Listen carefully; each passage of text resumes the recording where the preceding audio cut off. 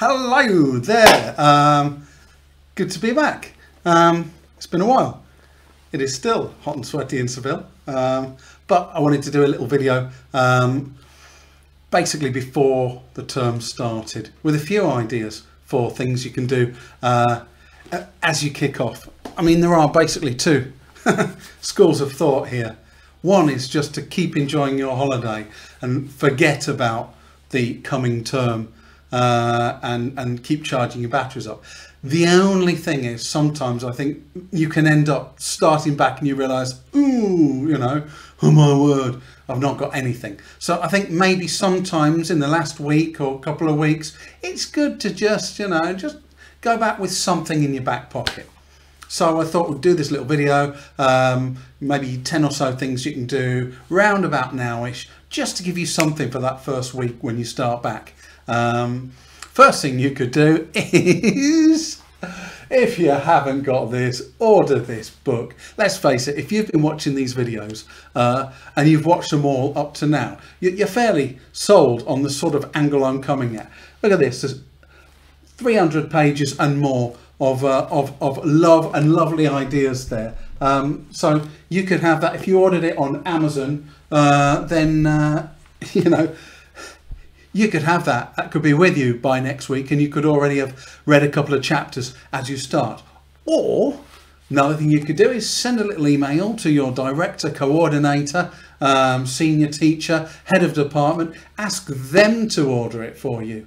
But do make it clear that you're going to need this book for 6 months, because the ideal thing to do would be to read a chapter a week and let it drip feed into your practice. So let them know, hey, you know, I want you to order the book, but I'm going to need to take it home and have it for a while. After those 6 months, we can put it in the teacher's room on the shelf for somebody else to read. But it's a book to read, not just to flick through before your lesson to give you a quick idea. It's methodology. So there's that. You could order a different book by somebody else. I mean, it's just nice, I think, to start the term off with some ideas drip feeding in. So if you've had your eye on a methodology book for a while, now could be the time. So a few ideas there, all based around ordering a book. Next, if you're still on holiday somewhere nice, why not take 2 or 3 pictures? I know we all take pictures when we go on holiday, but we don't always take them with the intention of sharing them. So take you know, 2 or 3 pictures that you could share with your students when you get back. You could even create a little text around them, or you know, a little anecdote, something, so that at the end of your first lesson, hey, whoop, my mouse has fallen down, would you like to see some pictures? And you can show them something. Again, it's just having something in your back pocket. Or you could go one step further and you could take a little video of yourself somewhere. I would recommend a 1-minute video, nice and quick. Tell them where you are, why you're there, what you're doing, what they can see in the background, and say goodbye. Just a 1-minute generic video. And then you can play it to them. You could turn it into an authentic listening, ask them to transcribe what you've written or write down 3 or 4 details, and you've got an authentic listening for your first few lessons, something that's, you know, a little bit more interesting than diving straight into the course book. And also, if you're doing something like, you know, asking them to talk about their holidays, then you're providing a model and leading the way. You could also prepare a short text for your first few classes. Write down 4 things that you've done over the summer, how they made you feel and why for each one. Then you've got a short model text. And I'm going to talk about these 2 last ideas in the future, in a future publication, in a little bit more detail. But there you go, that's something that you can play about with. It's always nice to go, you know, and then into class with something, like I say, if you have a short paragraph about 3 or 4 things you did in the holidays, it's not some generic text that ChatGPT has conjured up for you. It's from you, it's actually real, and then they can use that as a model to write something real about their summer. So I think, you know, real, authentic, original, something that's actually come from a human mind is always going to be better than something that's randomly been churned out by a program. Another thing you could do is, I'm pretty sure, if you're anything like me, for certain, you will have somewhere amongst your papers, you'll have a stack of essays, maybe from this last year, maybe from the year before, that you never ended up returning to your students for some reason. You know, you can discover them. You can discover them in the strangest of places. What you could do is take one of those stacks, take half a dozen writings and just correct them. Not with the intention of giving them back. Just run through them and find 15, 20, 25 typical errors for that level, if it's a level you're going to be teaching again, and write them down. And there you've got your plan of attack for typical mistakes for the first week or two. You've got a number of options then. What you could do is have, you know, error of the day. Nobody will be defensive because nobody's actually made that error, but you could just choose to target that each day. So first lesson, guys, this is how, you know, this is how some people write because. Why is it wrong? Teacher, because it's got an O there, it should be an A, rock and roll. You're being proactive with error correction. It's like error prediction. Because we all know the systematic errors that our students will make. So you can use some old writings just as a reminder. If you have been efficient all last year and you marked everything, you could just go and look back over some old writings that students might have sent you, just to collect those errors again. Another thing you can do is you can play a sort of Connect 4 grid game. Again, I've detailed that in one of these chapters. I call it Sun, Moon, Heart, Flower. If you haven't seen it, I've been doing it for years. What we do is we take some typical errors. Normally I'll divide the board into about 24. Put an error in each box, as in here, I'll drop in an image. Bing, image 1. And then number the boxes. Ding.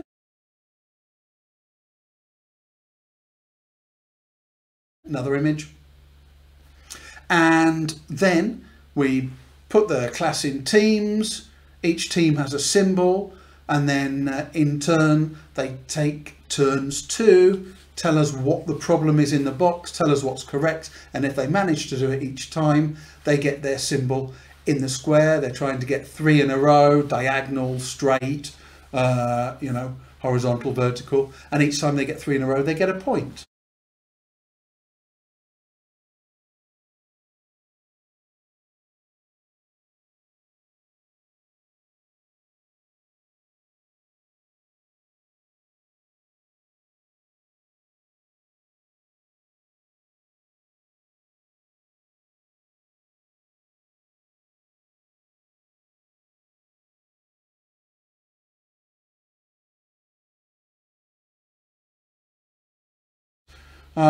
It turns error correction, error feedback into something that's a little bit more palatable. And if we start off the year with that clearly before anybody's made any errors, then again, like I say, we're being a little bit proactive there, and people aren't going to be defensive. They're more likely to remember these errors. Obviously, as you get writings in during the year, you can continue that sort of feedback. I use it for all levels, from intermediate up to C2 level. So that's that. That's the Sun, Moon, Heart, Flower game. If you've got a big class and you need a couple more teams, then you can add a tree, rainbow, fish, all nice simple symbols that you can put on the board quickly. What else can you do? If you know what course book you're going to be using next term, there's a couple of things you could do. First thing you could do is to go through the course book and just type out or write down all of the conversation questions in the book. You know, the sort of conversation questions they use to start a unit, or the conversation questions to get discussion going after a reading text. You can put them all together in a nice list, and they can be your conversation questions for the year. There's no harm repeating conversation questions, but that means that, again, instead of asking ChatGPT to give you some random conversation questions, each time you want to get your students in pairs speaking, you could use those questions, because those are the questions that, in theory, the material in the book will be preparing them for, and they should be able to draw on the language from each unit once they've done it to, you know, to better express themselves. You know, and you can also do a kind of test, teach, test thing by practicing or by trying those questions before they've done a unit. You can see what they know. That'll give you an idea, and by repeating them later, maybe a different week, different month, with different partners, then you can see, you know, has the language fed in? Are they using the material, the items, the language items that we studied? So that's one thing you can do. Another thing you can do, if you want to be a bit alternative, you could go through the course book that you're using with a level, and you could make a quick list of all the regular verbs that occur in the course book, not the irregulars ones. They're not the irregular ones. They're in the back, you know, in the column 1, 2, 3. I'm talking about the regular ones, and you could make your regular verb list, just like the irregulars, with the present, the past, and the past participle. The thing is, a lot of the time, and again, I mention this in Understanding Teenagers, a lot of the time, students will say, you know, teacher, what's the past of this verb? What's the past of bake? And you say, well, if it's not on the irregular verb list, it's regular. It's a kind of back to front way of doing things, because if they haven't learnt the irregular verbs, they won't know. So I like to start with the regular verbs sometimes. It seems more logical. They're easier to learn. They're not 100% regular, because sometimes the spelling changed, letters double up, you know, a Y might change to an I, so they're not as regular as you think, but it's another interesting angle. You could try that and see how you go. Okay, what else? Anything else you could try for the next year? Yes, one last idea. As you are scrolling away, you know, passing the last of the summer nights before the new term, if you come across any interesting YouTube videos, especially if they're sort of celebrities, actors, pop stars, or, you know, YouTuber influencers, if you come across a very short stretch of listening, just note it down, save the link and write down the time. I'm talking about 5-second stretches, so that in that first week or 2 weeks, you could do a few micro listenings with your students. And by that, I mean, you say to them, guys, I'm going to play you, you know, I'm going to play you a very short 5-second clip of this person speaking. I want to see if you can write down every word they say, and get them actually doing some intensive but short listenings. See, you know, it will help them with word segmentation. It will help them, you know, try to decode the stream of speech, as Richard Caldwell might term it. So that, my friends, I think are a few things that you could be thinking about for the new term. Basically, what we want is we want you to be excited. There wants to be something on that first day that you can go in and you're a little bit curious about how it's going to go, a little bit excited, something slightly different. It's like, okay, I want to see, you know, if the students like my story or if it works. You know, I'm going to enjoy playing them this clip. I'm going to enjoy, you know, introducing these errors to see if we can get a jump, you know, on accuracy and language control, for example. Just something so that you're a little bit psyched up for that first week of term as well. Strength and energy with your teaching, and I'll be seeing you in a few more clips over the course of the new term. Bye.